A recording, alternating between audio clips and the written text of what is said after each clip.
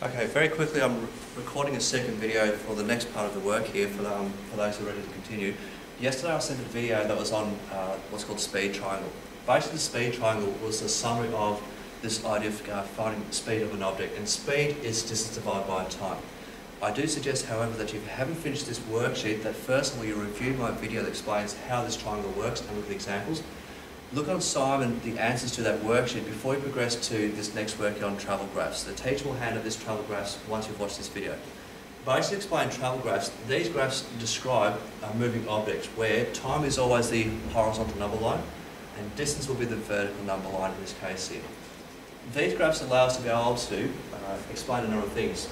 We can be able to tell from a graph how far a person or an object has travelled and the time taken as it travels in that journey. Now, to give you an example, we can use this as a picture to find, for example, the average speed taken by Ed as he drives home to London. This shows you clearly, from beginning to end, that he's travelled a total distance of 80 miles. It's taken a period of time of 4 hours. And I can read off this timeline here. So, as an example of the work yesterday with the speed triangle, if I needed to find the average speed, using the triangle here, speed is distance divided by time. Distance divided by time, the 80 miles in 4 hours, an average speed of 20 miles per hour. This gives you just one example of how the worksheet that you're asked to do today here is a way of how knowing how to use what's called a travel graph. To give you an example of other questions on this handout, other parts of the worksheet will require you to complete the picture. If I just show you very briefly with the next question here, with Elliot when she's riding a bicycle, there are parts that ask you to simply state what time she left home, so 5 minutes past 9. Other parts such as how far she travelled whilst visiting a friend. In this case here, that will be found by using the distance part of this number line here, which would be 8 kilometres.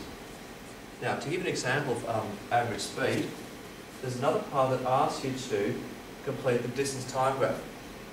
When you read down here, it says that she arrives home at 9:55.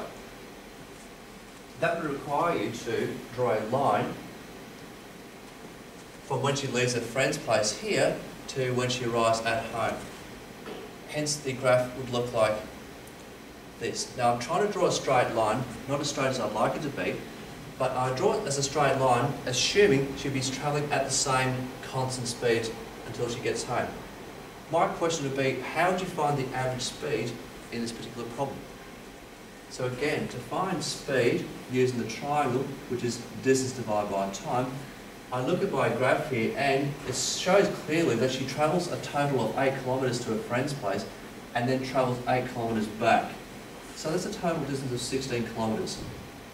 I would then need to be able to work out from my graph here how long it's taken from when she left home to her friend's place, when she stayed for a period of time before she returned home again.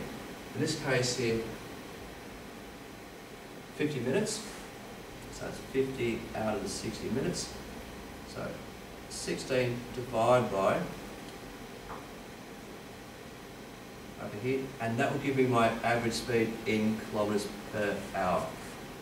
Notice the reason for the 60 is that there are 60 minutes in 1 hour. So I don't go 16 divided by 50 to get the kilometres per hour as my average speed. Look, this is just a couple of examples to explain to you. So try the questions, check on Simon, the answers are there for you to refer to. And again, I want this handed up to the teacher that you have tomorrow so I can check to see your progress with either the work that you started yesterday on the speed triangle or this worksheet on what's called travel graphs. Okay. If you have any questions, I'll endeavour to answer them when I get back to you guys for the first lesson next week. Thanks, guys.